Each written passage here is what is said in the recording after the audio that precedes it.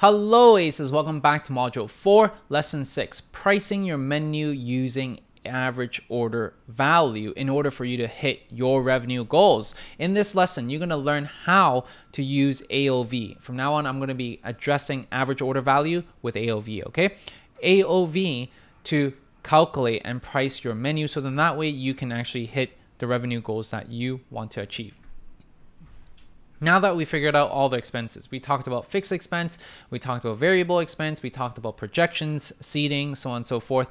Now we're going to use everything that we have done to calculate the average order value, the AOV. Now, what is AOV? It is basically how much people are spending at your restaurant on average. That means that if I go to McDonald's, how much do I typically spend? I would order a meal probably around $8 to $9. And when 100 people go through the doors, how much are they spending? Some people will be buying an ice cream. Other people will be buying a Big Mac burger. Other people will be buying a smoothie. So on average, how much are customers spending at that location? That's what average order value means, otherwise known as AOV. Now, why is knowing the AOV so important? It is because if your AOV is too low, then you need a lot of volume in order for you to run a successful business, in order for you to be able to hit your revenue goals and to cover for all your expenses. Case in point, we created our ice cream shop in a mall. And because of the fact that it's in one of the most popular malls in Vancouver, Metrotown, we were able to price our item at only $2 in order for us to actually make money as well, because we have that volume. A lot of people are walking through that mall, and $2 is a really good deal that they can't give up. And that's the reason why we can make it successful. However, if it takes 10-20 minutes to drive to that specific ice cream location and they only charge $2, then that would be a very difficult business to run, because there's not going to be a lot of walk-in traffic and it's always about just driving there. Then they should not price their ice cream at $2 because they need that volume. Now, on the flip side, if your AOV is too high, let's say if it's a $100 wine and steak meal and you have that location in a community or in an area that people don't really drive to, or that people don't really spend or can't really afford that meal, then that might probably not be the best choice to have that specific menu pricing at that location, right? So understanding your AOV allows you to craft your menu accordingly, so then that way you can start hitting the profits that you're looking for. Now, average order value, how do you calculate that? The way to calculate that is your projected revenue per operating day divided by the dining session equals your average order value. Yes, I understand this is going to go straight through your head because it does. I feel the same way. Basically, the projected revenue is how much are you projected to make on a monthly basis? How much is that? And we specify operating days because every day is different, because you have slow days, you have busy days, and you have prime days. There's so many different days, right? And there's off days. So even though you, in a month, there's 30 days, doesn't mean you operate all 30 days. We need to take into account on the busier days, and we need to take into account on days that you don't open. So projected revenue divided by the dining session equals AOV. Now, to cover the first part, projected revenue per operating days, we're going to dive into this first. Projected revenue per operating days, how to calculate operating days per month. We all know there's either 30 days, 28 days, or 31 days in a month. But how can we account for days that we're not open? How can we account for days that are super busy? That's the reason why we're doing this. For normal days, we account it for ×1. For busier days, we account it for by ×1.5. For rest days, we times it by 1. So the operating days is basically a addition of your normal days plus all the number of busy days minus the number of off days equals the operating days. So basically, the very busy days that you have, the regular days, the Mondays to Tuesdays or Monday to Thursdays, and then the days that you have off. Basically, you have to calculate everything together. And these days depend on your particular concept and who you cater to. Someone that caters to office demographic, that means that their weekends would be much slower.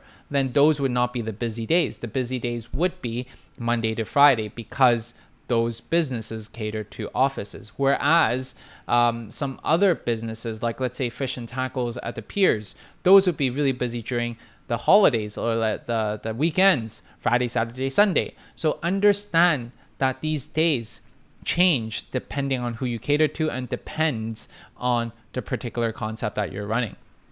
And I understand this might be very confusing, so definitely feel free to go by and go through this multiple times to really understand what we're trying to say right now. So for Ben's Burger in action, guys, Ben's normal days, okay, his regular days would be Tuesdays to Fridays. That means that they do decent, okay, but then they're not like super busy. However, they're super busy on the weekends because they cater to families, okay? So on Saturdays and Sundays, they're really busy, and you can see that they're in red. Now on Mondays, they decide to take their days off. So in a 30-day month that you see in this chart, now we can calculate the operating days. We take into account of all the normal days, all the squares here. 1 to 18, all these are basically the normal days. So we add them all up. There's 18 of them. 18 times 1 equals 18. Okay, the busy days, the red days, there's 8 of them. Okay, because they're busy, we give them a higher multiple. We use 1.5 to times the 8 days because they're busier. They should be making more money than a regular day. That's the reason how we come up with the 12 days right here.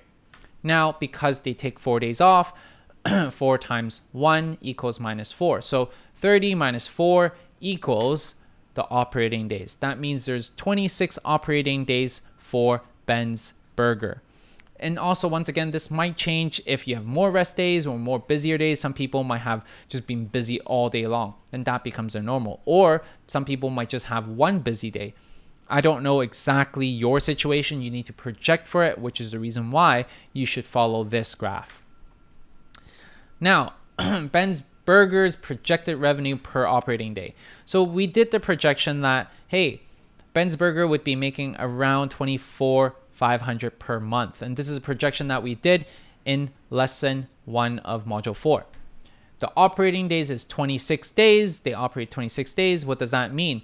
Projected revenue per operating day means using their monthly revenue divided by the operating days equals to their projected revenue per operating day. That means every day they open, on average, they should be making $942.31 in order for them to hit this goal. So now that we understand that on a daily basis, Ben should be making $942.31, we need to also understand another concept. The next concept is understanding the difference between lunch and dinner, because typically speaking, we spend a little bit differently depending on the type of meal we're having. So we usually pay less for lunch than do we pay for dinner. Then the ratio usually is around 1-to-1, depending on the type of restaurant and depending on the cuisine that you're going for.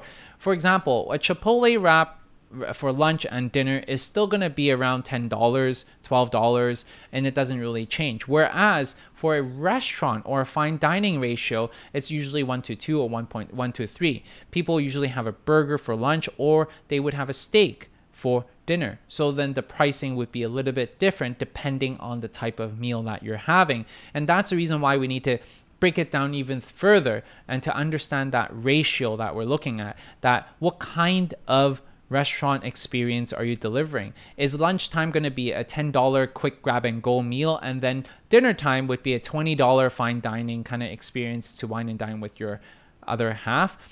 That is exactly what I'm referring to, is that lunch and dinner average order value is a little bit different depending on your specific concept. So for Ben's Burger in action, okay, let's say that Ben has 30 seats. Now go back to lesson 3 if you haven't been there. We talked about how to calculate seats. Ben has 30 seats. We already established that. His projected lunch to dinner AOV ratio is 1:2. That means that he sells burgers for $10, for example, and then for dinner time, he might offer a steak combo for $20, something along the lines of that. And you just need to have that projection, okay? It's like, what is that ratio? What is the concept that you're really wanting to bring up to your customers? Now, projected revenue per operating day divided by the number of ratio equals your AOV.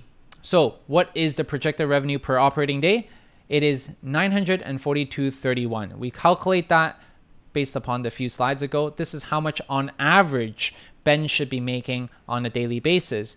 Now, because we want to find the average order value per session, we're going to divide it by a 3 ratio. Why are we doing this, Wilson? And as if I'm throwing you off, it is completely okay. Just rewind and to go through this multiple of times, okay? The reason why we're doing this is because we need to figure out how much money they should account for dinner time and how much money they should be accounting to make during their lunchtime as well. So that's the reason why, because it's a 1:2 ratio, we divide it by 3. So that means each session, they should be making $314.10. That means the projected revenue for lunch is $314.10. Now, you can come up with how much should they be making for dinner time, right?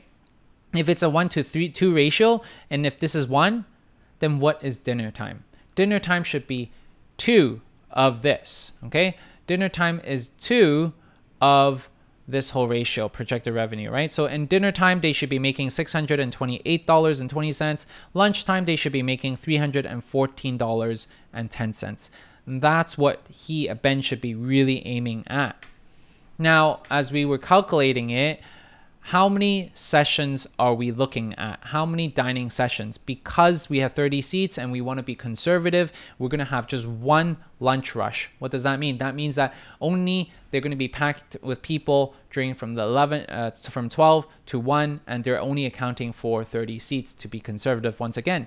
That means that for Ben to hit his revenue goals, he needs to price his menu item on an average basis of $10.47, because lunchtime he should be making this much in total revenue divided by the number of seats equals each person should be spending $10.47 with Ben.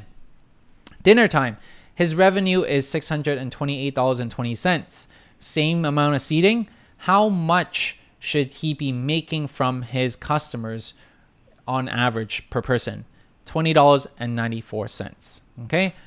And once again, we are trying to be conservative, which is the reason why we only account for 1 rush per dinner and per lunch. What does this mean, guys? This means that for Ben's to be able to hit his revenue goal of $24,500, that means he needs to have, on average, customers coming in, pay him $10.47 for lunch per person on average, and $20.94 for dinner on average, in order for him to hit this projected revenue goal.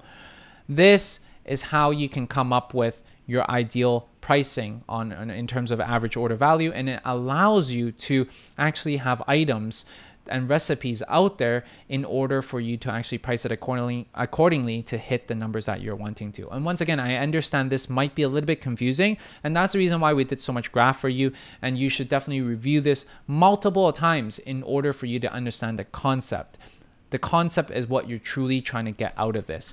Now it is your turn to calculate your AOV to see what pricing you need to set your menu at in order for you to hit your revenue numbers.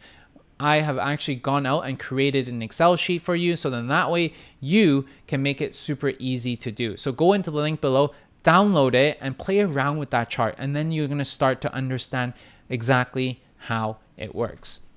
In this lesson, we talked about how you can use average order value in order to create your menu, so then that way you are one step closer to hitting your revenue goals. And the next lesson, what we're going to be covering is how you can create a financial plan in order to start that profitable restaurant. Basically, we're going to tie in everything that we've learned together into this financial plan. So I'll see you guys in the next video.